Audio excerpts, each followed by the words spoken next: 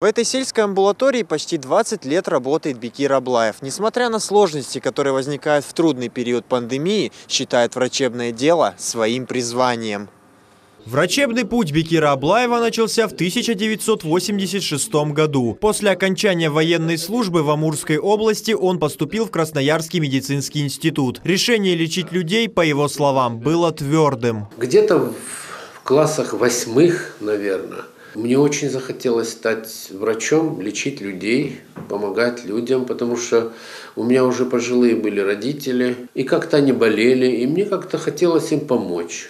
И в этом, видимо, и сложились какие-то потребности, может быть, и я решил стать врачом, чтобы помочь сначала близким, а потом уже и пошло-поехало и другим. В 1989-м Бекир Аблаев перевелся из Красноярского медуниверситета в Крымский. Получил диплом врача общей практики семейной медицины. С 2003-го работает в Дачновской амбулатории. Последние 2 года внесли коррективы. Много сил брошено на борьбу с пандемией коронавируса. Мы, как семейные врачи, мы первое звено, которое, в принципе, первыми сталкиваемся с больными коронавирусной инфекцией. Непредсказуемая, ведет себя порой довольно-таки жестко. Однако, по словам доктора, желающих привиться с каждым днем становится все больше и больше. Здравствуйте, доктор. Здравствуйте. Проходите, присаживайтесь. Так, расскажите, как вы себя чувствуете. О! Отлично, да? Готов? Готов всегда. Молодец.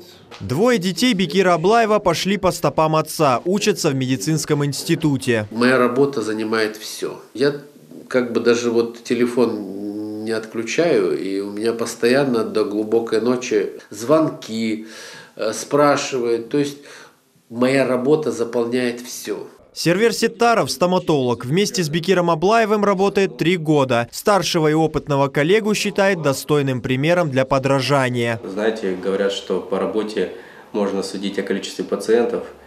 И проезжая утром, когда я иду на работу или прохожу, здесь всегда стоит очередь. Он очень много работает, очень трудолюбивый, всегда готов помочь.